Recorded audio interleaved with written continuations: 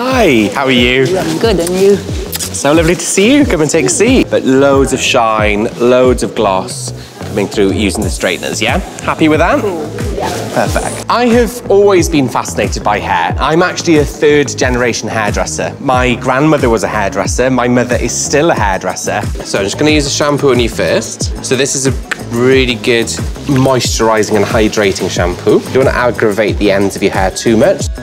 Once you've cleansed your hair, I'm gonna take some conditioner.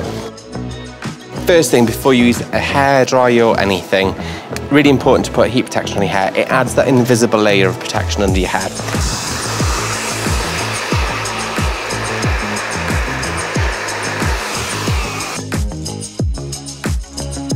For me, a woman needs to be able to touch and feel and play with her hair. And the styling that I create on her, whether she's a client or a model, has to be an enhancement of her beauty.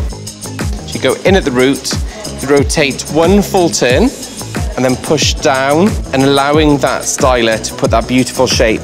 But because we want a bit more texture in your hair, we want to keep that beachy movement going on. So spray it onto the comb.